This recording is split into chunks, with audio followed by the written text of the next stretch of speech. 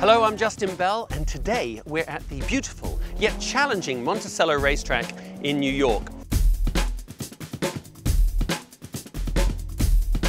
So for part 3 of the ultimate lap, it's the wet traction test. Now, if there's one situation that will make the Audi TT RS stand out, it's this: trying to maintain speed and traction through a tricky corner in wet conditions. Let's check it out.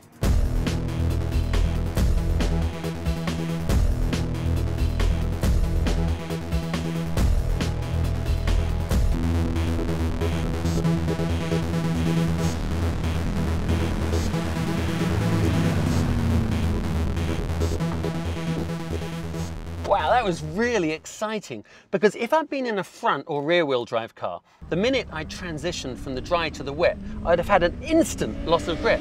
But of course in the TTRS, with the Quattro system, it leaps into action, meaning I can get through the corner fast with stable platform, almost losing no time at all. It doesn't get any better than that.